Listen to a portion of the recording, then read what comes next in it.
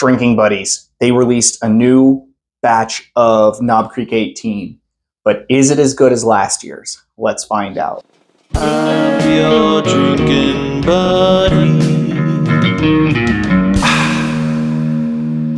Drinking Buddies, it is your drinking buddy from the future. And I just finished this blind, and wow, were the results crazy. You're going to keep watching. But first, you got to make sure you hit the like button and you subscribe. The most important thing is that you subscribe, because without subscribers, the algorithm will not show my videos to you. So keep in mind that I have about 75,000 different viewers a month come to my channel. 75,000 different people come to my channel each month, and only 10,000 subscribers? You can help me out by just hitting subscribe. You will make my year. Now let's go. All right, Drinking Buddies. So they did a new release of Knob Creek 18. This year, no box. So you don't get the fancy wood box, which is a shame. You know, I love my wood boxes that I get from basically just Jim Beam. I haven't opened this one yet, but a friend gave me a sample. So that's kind of cool. If you're someone, I'm not really a neck pour guy, but some people are big neck pour opponents. This has been open for a while, and this is not the neck pour. So if you're a big neck pour guy, that ain't the neck pour. This one's been open for a while, and this one's been open for like, I don't know, 8 months or something. Oh, I already mixed them up.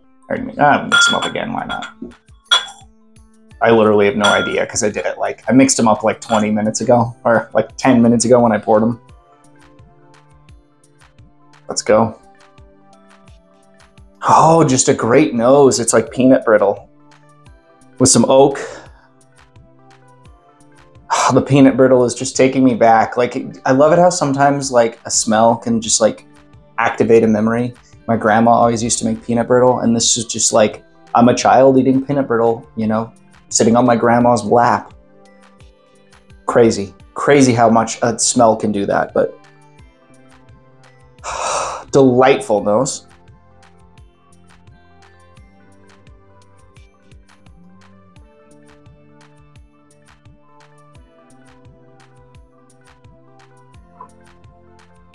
That is extra oaky, oaky, oaky, oaky. And with that oak, with the age of bourbon, usually when a bourbon is over 15 years old, you're gonna get a medicinal cherry note. And the medicinal cherry note is here, but there's none of the like herbal, dry bitterness that you get off of something that's over oaked, which I really like. None of that.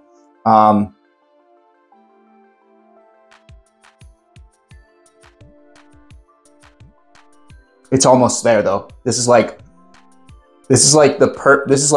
you want an oak bomb, but you don't want it to be too much. This is like the perfect whiskey for you. I used to say that perfect whiskey was Calumet 16. This just takes it to like a slightly higher level. This is like about as oaky as I could possibly enjoy and still enjoy it. But I do dig it. And the peanut on the nose is gone on the palate. It's just not even there. It's just vanilla, cinnamon, medicinal cherry, and a lot of oak.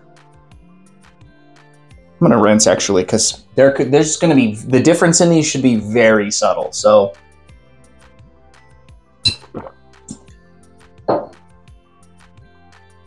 yeah, the difference should be very subtle. Different nose. Already immediately getting that. There's no peanut on this nose.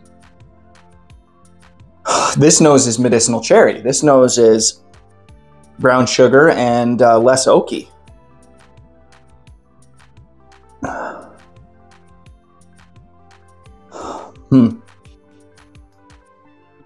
I'm kind of surprised how, I expected this to be pretty similar, because this should be batched to be pretty similar, but this is, you know, batch 1 and this is batch 2 of a product that is not batched to be, I don't know, could be like an Elijah Craig barrel proof, where you're going to get something different every year. I don't know.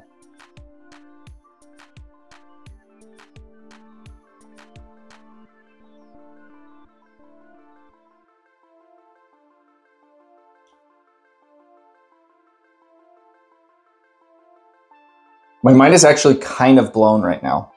I did not expect to favor one so much more. Well, now let me preface this by saying, you know, I like this one more. But that doesn't mean that this isn't a buy. This is still really good. This is just kind of like a lot better, and I'm kind of surprised by that. There is just more going on here. There's less oak and more flavors going on. Not saying that the oak thing was a bad thing. Like I said, I really dig the oak, but this one Beavers would love, and this one I think like everyone would love this. Sweeter. The medicinal cherry on here is a little bit more. It's a little bit more palatable to somebody who might not like that medicinal cherry. It's more that candied cherry with a hint of medicine there. Yeah, I really think this is special. And I dig both, but